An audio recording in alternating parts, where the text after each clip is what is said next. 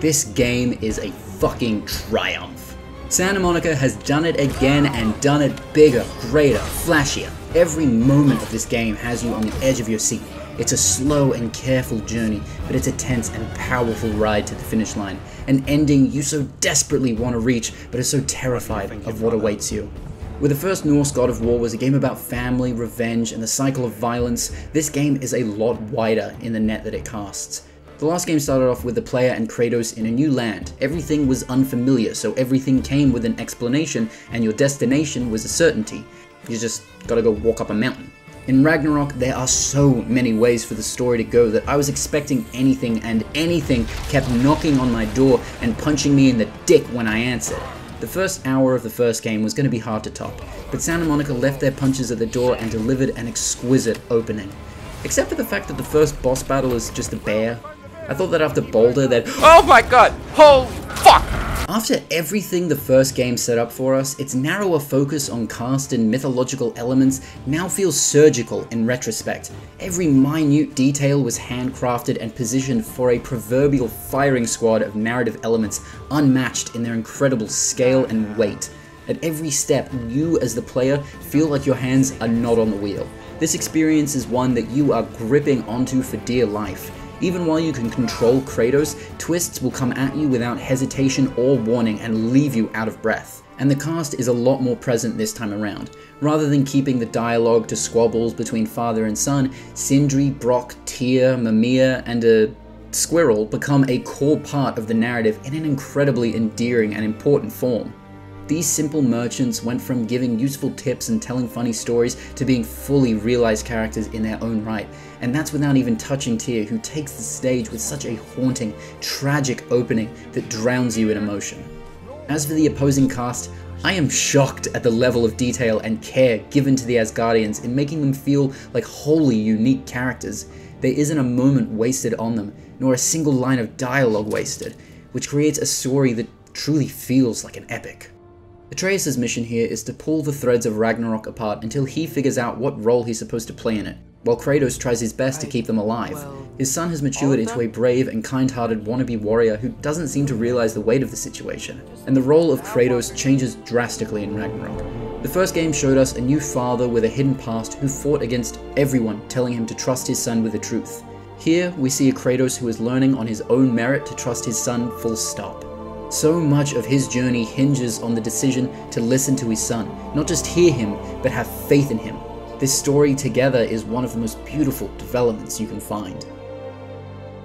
Through some helpful tinkering, you now find yourself able to visit the 9 realms, each land with its own beautiful environment and awe-inspiring design.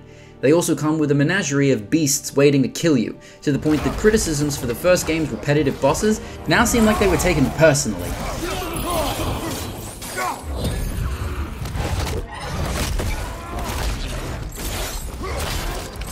I'm so sick of this goddamn skeleton. I'm sorry, son, I am no more. You can't talk much when you're in 2 pieces, can you? Just as a note, this one guy took me 12 attempts to beat. I'm playing on normal mode. I fucking hate this thing. While the sequel hasn't stepped up that much in terms of graphics or combat, I think that's a huge benefit for the game we get. Ragnarok sets itself apart from so many other series by acting like the second half of a story. Whether it's the cinematic action that has you clenching your butt for dear life, or the huge weight behind the end of every chapter, this story feels like the second edition of a great ancient odyssey. It's all the same world, it's what you're used to, but it opens up so much that for better or worse, you can sometimes feel lost in it. The combat is certainly bigger, with new abilities that take up more space and dole out more damage. The fighting has remained largely unchanged, with a simple boost to the theatrics of your special moves. Though I will say the RPG elements introduced in the first game have only gotten more detailed, as your skills can now have additional effects equipped, as well as various charms that you can stack up. None of this really gets in the way though. It's a lot of tiny bonuses that don't feel necessary when using your basic attack gets the job done 90% of the time. While it can be annoying, these are grievances that don't contribute to any part of the game's overall quality. They're just there. As for the world, the magic of the first game's exploration through Midgard isn't something that they could recreate in this game given the story, but you can explore in the same way through the other realms. Vanaheim and Svartalfheim make for fantastic and gorgeous replacements for this. While Midgard remains a frigid and decaying land, there are still lakes to explore, treasure to be found, and lost souls seeking fulfillment. Also, you go on a mission to stop climate change. The air smells a lot cleaner. Must be because we shut down the rigs. If you like the first in this saga, you will love what is awaiting you in Ragnarok. We have been delivered not only one of the best video games of all time, but one of the best told stories of all time. It is enchanting, it is beautiful, it is harrowing and haunting, but also hopeful and sincere. This game is an odyssey, through and through. And the soundtrack is impeccable. It was actually composed by a bear.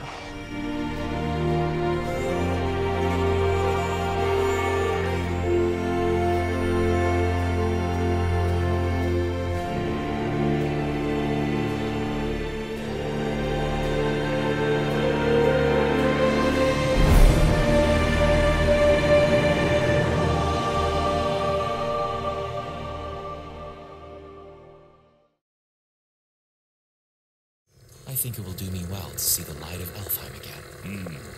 That elf light was some good shit.